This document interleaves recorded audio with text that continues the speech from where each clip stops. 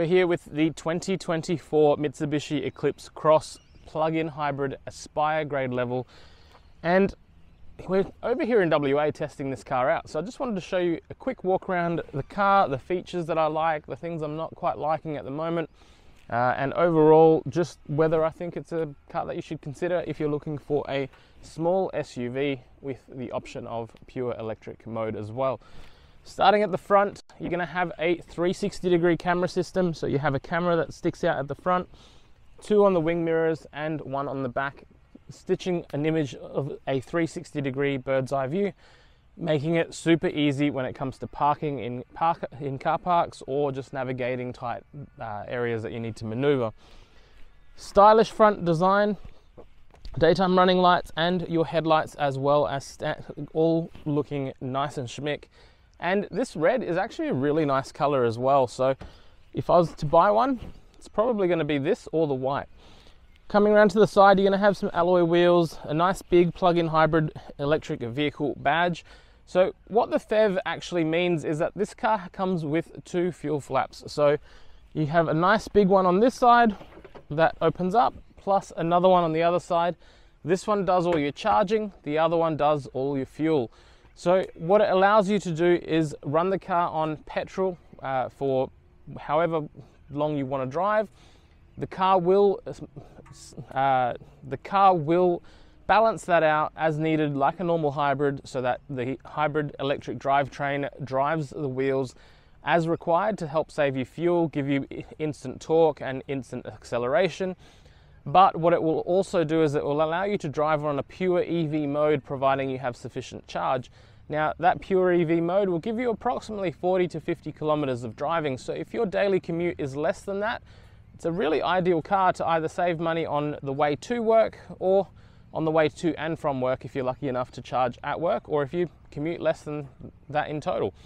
Now, the average Australian drives a total of 37 kilometers each and every day, according to the Australian Bureau of Statistics.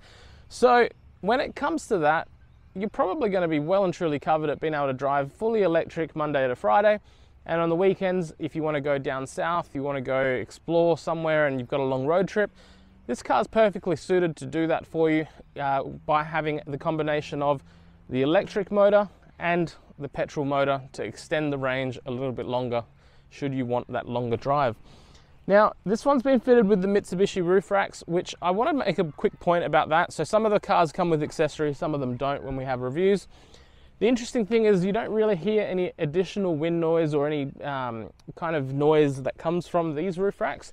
So if you did want to have some roof racks on there and actually get out and adventure, I'd probably stick to the genuine Mitsubishi ones, because normally when you put roof racks on the top of the car, you get that layer of air that gets thrown between the roof rack and the roof of the car, making a buffeting noise and just a really uncomfortable and annoying drive. Secondly, nice big wide opening rear doors. So if you're a parent and you're chucking kids in, it's going to be really easy to get in and out of that back seat, to load your child, to load whatever you need to, get in and out with friends, maybe some older people that have limited mobility. You're definitely going to be able to get them in and out really easily. So we'll show you more inside in a second. As mentioned, your charging port is here, and it's just your standard charging array. So you've got your dual plugs depending on what you're going to be charging. Now, this one here is a Type 2 plug. This one here is your CHAdeMO style plug. So with the plug on the left hand side, that's the one that you're going to go and plug in at free charging locations, or when you get home and you're plugging into your household power. That one there will give you a slightly slower charge, but it will top you up pretty quickly. So if you're in WA, as an example, Lakeside Shopping Centre has free charging for the 22 kilowatt speed chargers. So you just rock up, you plug into that one, and off you go when you come back. So you've topped up while you're shopping. So a pretty good compromise. Now, boot is manual opening, and that's okay. Rear parking sensors. You have a charging equipment area where you can store everything underneath. The car doesn't have a spare tire like a normal car would because of the hybrid system, So you do have a tire inflation kit and charger that comes in the back here. Inflator that comes in the back here. As well as a little bit of room there to put all your charging equipment, your cables, everything like that as well. Now, if you're charging at home, Mitsubishi has given you one big box here that has all your equipment as well, that you can either leave in the car or just leave at home. So whatever you want to do is there. There is a 220 volt charger outlet with an Australian power point plug on the right hand side of the boot. So as you're driving around, if you do want to take a portable fridge, maybe charge your phone, your drones, anything like that, you're going to be able to do that nice and easily. The boot opens up nice and tall, but still has a lower grab handle if you're a little bit shorter, so that's nice and good. And it has a rear cargo blind that allows you to pull this over and conceal whatever you have in here, but also making your air conditioning work a little bit less on hotter days by covering up the area that you want to prioritize for your cooling first, so potentially saving you some money on fuel. These back seats, they do fold flat and they do fold down, so they're a multi-position seat. So once you've moved that, they do fold down, giving you plenty of storage and space for any oversized items, or if you want to go camping and you want to put in a mattress and you just want to sleep in the back, you can definitely do that with this car as a good compromise for a fun city car during the week and a good car on weekends as well. That rear cargo blind is removable as well. It's pressure pointed on both sides, so you just push it one way and it slides out nice and easily. Design on the back as well, it's pretty stylish. Look, at the end of the day, it's just a standard SUV, but the Eclipse Cross has always looked pretty aggressive and sporty rather than a little bit bland and round like a lot of other brands, so they've done a good job with that there. Now, let's talk interior. So there's a couple of things that I like, a couple of things that I think need a little bit of improvement. So materials on the doors, soft touch at the top, they feel really nice, but then you have this silver highlight here. These on Mitsubishis always tend to get scratched up really easily because it's a painted material, and it just doesn't look nice over time because it doesn't wear well with high use. The chrome up here does look nice and does generally tend to fare okay, and you've got this kind of almost carbon fiber look insert down here. So you've got like 3 or 4 different looks going on, including the gloss black. Probably just streamlining it a little bit. This probably would have been a little bit nicer either as gloss black or matte black, or even an extension of that carbon print, because I'll show you in a second an area in here where you already have a little bit of chipping and scratching with it, which is a shame because the car overall looks nice inside. The dash, soft touch materials at the top, a generous glove box down here as well, and just a really nice open layout, so it is easy to look around the cabin as a passenger or a driver as well, so you're pretty good to go there. Let me show you in the back. So moving into the back seat, you're going to have plenty of space, and because you can actually adjust the angle that the backrest sits, you can actually push yourself back a little bit to be a little bit more accommodating. You just need to put the headrest up, so that would be on a road trip. It'd actually be not a bad place to be. You've got an armrest that comes down just here as well, making it nice and relaxed. A couple of cup holders, some USB-C chargers and a USB-A charger down the bottom, and no pocket holder on the back here for the passenger, but the left hand side does have one, so if you want to store any kind of tablets or anything, you can on that side, just not on this side. Interesting amount of space underneath the driver's seat with your feet, so if you do need to push your feet underneath because you are a little bit taller, you're going to be okay. Headroom is what you would expect from a small SUV. It's enough, but if you're 6'3" plus, you're probably going to be struggling a little bit in the back here. Overall though, it's actually quite a comfortable place to be in the back seat, and I could see you being quite comfortable on a long road trip. If you're a parent, however, you have ISOFIX points on both sides here. You would want to make sure that you're going to have plenty of space behind the passenger and the driver's seats, with the seats the whole way back, and where you're going to actually sit from a seating position as well. just to make sure that your baby seat isn't going to be too big for the space that's in the back here. So just one to keep in mind.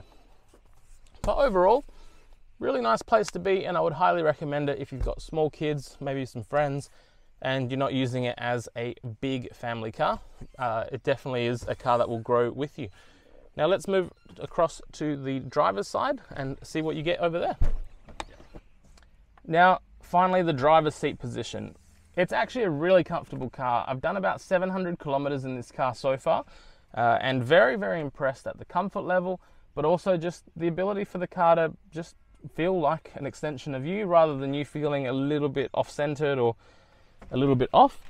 That being said, the one thing I don't like is here. So you have your mirror controls here and the armrest and handle, and the power window buttons are all here, as well as the central locking. But what happens when you've got the door closed is this handle actually gets in the way.